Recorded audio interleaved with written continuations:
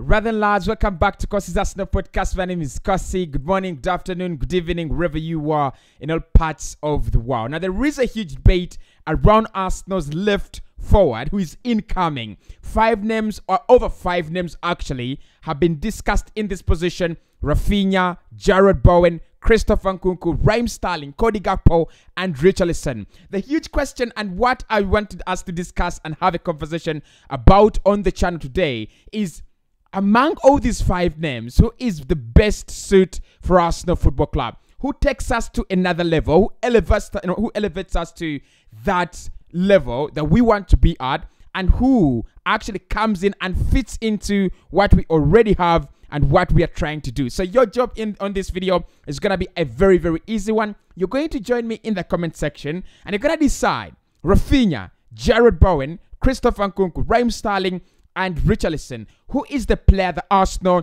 should be signing. Per player, I'll be giving you their strength, weaknesses, and statistics in the past 3 seasons, primarily last campaign, because I think all of them actually did very, very well. We'll be looking at the 5 of them, the prices and how much Arsenal would have to pay, and which one would be an easy transfer and which one would be a hard one. So if you do consider subscribing to the podcast, more of this content will be coming your way. And of course, hit the like button, because look, that is what drives the traffic and that's what drives the channel to lots and lots of people. Right, so let's get into it. The first thing we're gonna do, we'll talk about Raphinha, because he's the priority. Yeah, according to Fabrizio Romano and David Onstein, Arsenal do want to bring in someone who plays as a forward, who can double as a winger and also generally as a forward. But in that position, they're primarily looking at Raphinha. Now, I don't have a problem with Raphinha. I think it's very, very exciting. I think the price tag around him, as compared to all the players here, is even a little bit better, because it's valued at around 55 million euros, which could reduce to up to 50 million euros if you talk with Leeds. And also, if you think about the brilliance of the Brazilian, I think you need to be excited. Now, one of the things you have to know about Raphinha this campaign, the recent campaign, is that he's been a star man for Leeds United, and when it came to scoring very crucial goals, and actually to an extent that he kept them up in the league, you've got to argue that he really played a huge role. 11 goals, of course, for him in the Premier League last campaign. That was absolutely phenomenal. 3 assists that he managed for Leeds United. Like you can see, in 35 appearances, and of course the campaign before that for Leeds United, 2020-2021. 30 games, 6 goals, and 9 assists. So if you look at his numbers last campaign, you would argue that he's very, very close to what Saka managed at Arsenal. And Saka was Arsenal's best player or player of the season. So what Raphinha brings us is, one, he brings us a player who can score many goals and crucial goals from the wings, as a right winger, as a left winger, depending on where you're gonna play him. So it gives you that ability to score many goals, especially as a team that is going to have Eddie Nketiah and Gabriel Jesus, players that you think would be leading that forward line very well with a couple of qualities, but goal scoring is not one of them. You do not expect them to score for you 26 goals per campaign. That means you'll have your midfielders contributing as many goals as they can, and then you'll also need to have your wingers scoring as many goals as they can. But the other beauty around Raphinha is his ability to take on players 1v1, and of course, isolate fullbacks, isolate centre backs as well. It creates a lot of spaces for your striker, and it also creates a lot of spaces for your midfielders to run into, widening the pitch. His value is 55 million euros. Leeds United looks like they have already come to terms with the idea that he will not be staying with them next campaign, and they will be selling him. The only problem around this is upfront. You've got to pay that money upfront, and I think that is why Leeds get it wrong. I mean, someone should pay the money the way, in installments. It should be a better structure. But they want 55 million euros in no installments. In no installments. It should be paid upfront. In my opinion, among these 5, Raphinha, Bowen, Christopher Nkunku, Raheem Sterling, and Richarlison, Raphinha, out of 5, I'm going to place him in position 3. I think it's absolutely phenomenal, and getting him for that price would be an absolute steal for Arsenal Football Club. Number 2, Jarrod Bowen. Linked with Arsenal once again. In the past week, Jarrod Bowen has been absolutely exciting for West Ham United. I think I've already said this, and I will say it again. If it is not for Declan Rice, I would argue that Jarrod Bowen has been the best player for West Ham United last campaign. 36 games for them, 12 goals and 10 assists. That is 22 goal involvements in 36 appearances. That is mad. That is absolutely mad. Now, you've got to argue that in Arsenal, in the Premier League, there is no player who contributed as many goals as Jarrod Bowen last campaign. Is that one of the reasons why I would sign him? Definitely. I think he's one of those very interesting forwards. Actually, he really brings out the true explanation of a modern forward. One who can play for you very, very wide, wide of the pitch, strength the pitch, try to beat players 1v1. And then also one who can come inside, cut inside, and provide that kind of, little, width, play narrowly, and give you as many goals as you would like. 10 goals. 12 goals and 10 assists for West Ham last campaign. You don't think it's gonna come cheap, do you? He's going to be I think it's gonna be around 60, 65, 70 million euros. That is what West Ham would be asking for. I'm not really even sure they will be ready to sell. They've already said no selling Declan Rice. I don't think David Moyes will be looking at selling Jarrod Bowen, but of course he's one of those players that have been discussed heavily by Arsenal and also by clubs like Liverpool. It shows you the quality that he's having, and why Arsenal should go for him in the first place is that clubs like Liverpool, clubs that are at that level where we want to be, are looking at him. The price tag, in my opinion, would not be that that big problem. Arsenal can negotiate a 65 million euro deal, and that could be paid across a couple of years. So the structure of the deal would even be better than that of Raphinha. Where do I rank him?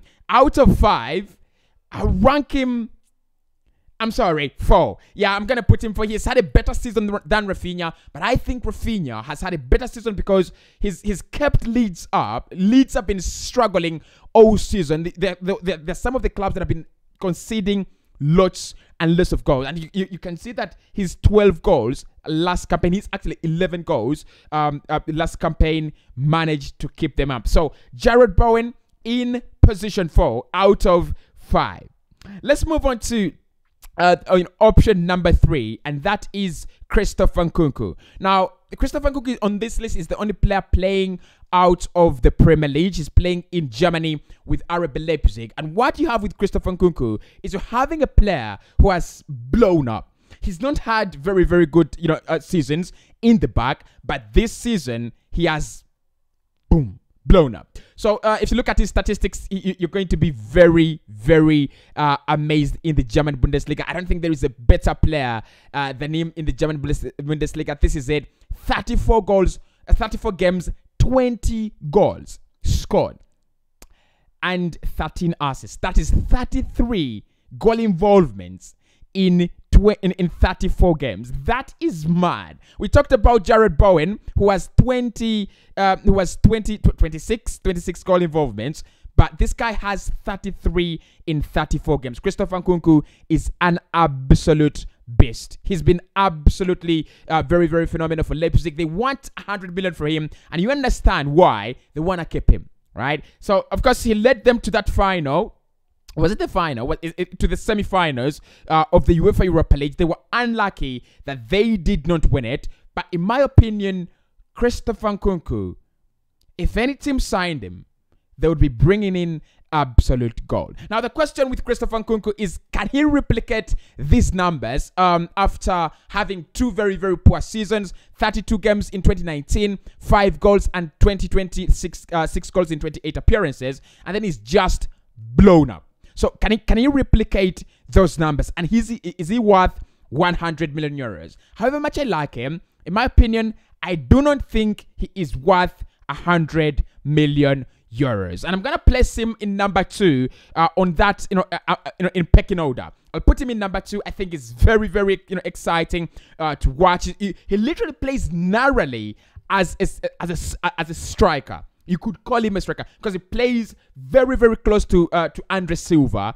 And I think that's one of the reasons why he's even scoring as many goals as he can. Of course, the formation Leipzig are using is also favoring him, but there is nothing we can take away from Christopher Nkunku this campaign. He is up, he's been absolutely very phenomenal. So if you brought him at Arsenal, one, he would be a starter, but the price would, I think that they'll no.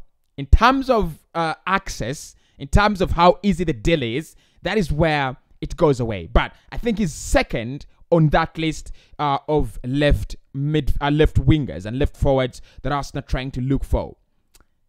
Let's move on to one complicated one. Raheem Sterling.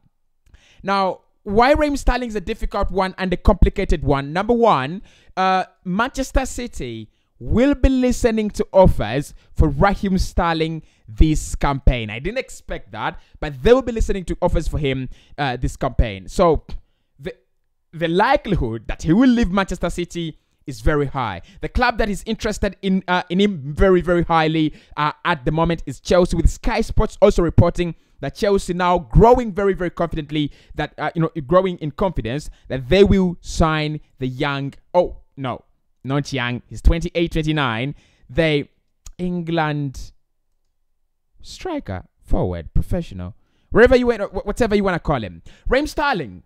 One of the things you have Raheem Sterling is the fact that he's been very consistent for Manchester City, and he's one of those players that really improved their games the moment they met Guardiola. If you look at his statistics over the years, you cannot believe it. You really will not believe it. He's been averaging double figures in terms of scoring goals and also assisting, per campaign. Last campaign, only 30 games for Manchester City. Not all of them are stats, by the way. Scoring 13, 2020, 2021. Scoring 10 goals in 31 appearances. But in 2019, that is when he scored 20 goals in 33 appearances. 2018, 2019, 17 goals in 34. And of course, 2017, 2018, 18 goals in 33 appearances. So you have a player who is absolutely guaranteed to give you success. But also, in Raheem Sterling, I think, in my opinion, there is more to get in Raheem Sterling because of his age and experience. One, you're getting a player who's played for two of the best giants in the league right now. Played for Liverpool and also played for Manchester City. Played for one of the best managers in the world. He's won almost everything apart from the UEFA Champions League, and also he's not won anything internationally because they've not won it. I mean, they've not won anything internationally, so you don't blame him for that, do you? I would rank him number 1 in that list. For me, he is the perfect forward Arsenal looking for. Someone to counter Saka on the other side. If Saka is playing on the right hand side and he's young, he's only 20, he's not yet proven, and those such things, you need someone who can just counter him. You need someone who can give you something very different. Someone who is a little bit more reliable, and someone who is not going to count on their mistakes to learn more and more. That's why I think Raheem Sterling, for me, would be the better signing of all the names that we've mentioned. And lastly, let's talk about Richarlison. So Richarlison is also confirmed that he will be leaving this summer, according to a couple of reports. Spurs, Arsenal, and Chelsea are interested in him. 3 clubs in London really want his services. What you get with Richarlison is one of those. He is one of those players that give you the striker vibes, yet he doesn't play centrally. So you can use him as a striker, as a support striker, while you have Gabriel Jesus, while you have an Edin Ketia, or while you have a Dominic Calvert-Lewin, just like Everton have been using him. One thing I like about Richarlison, before we get to the numbers, he is very decisive and direct. That is the nature of his game. And many people think Cossy is not even Brazilian. Is he Brazilian? Doesn't have the skill set. The reason as to why you think like that, it comes from his directness and his ability to impact the game by being more direct rather than being more colorful. So he's a Brazilian that I think is not very, very colorful. But if you look at his numbers here, it really shows you why his game is like that. Last campaign, 30 games, 10 goals for him. 34 games in the campaign before that, 7, and he scored 13 goals in 2019 and 2018 combined. Not combined, but in each of the seasons. 13 goals in 2018, and then another 13 goals in 2019. So it shows you that you're looking for a player, I think, who can stretch again the pitch, and also just play narrowly as a striker. And I think Everton this season, they should be grateful to God that they've had him. And the fact that, for me, the fact that he's going to go for at least less than 60 million euros is one of those players that I would really consider getting at Arsenal Football Club. But I'd position him in 5. I would position him at the bottom of this list, because I think if I compared him to Christopher Nkunku, anyone would take Nkunku over him. If I compared him to Raphinha, anyone would take Raphinha. And if I compared him to Raheem Sterling, I think Sterling has been a little bit better than him. But make no mistake, Richarlison is a great player. Let me know in the comments below, who should Arsenal sign of all these wins? Who should Arsenal go for, and why? Hit the like button for me, subscribe to the podcast, and I'll see you in the next one.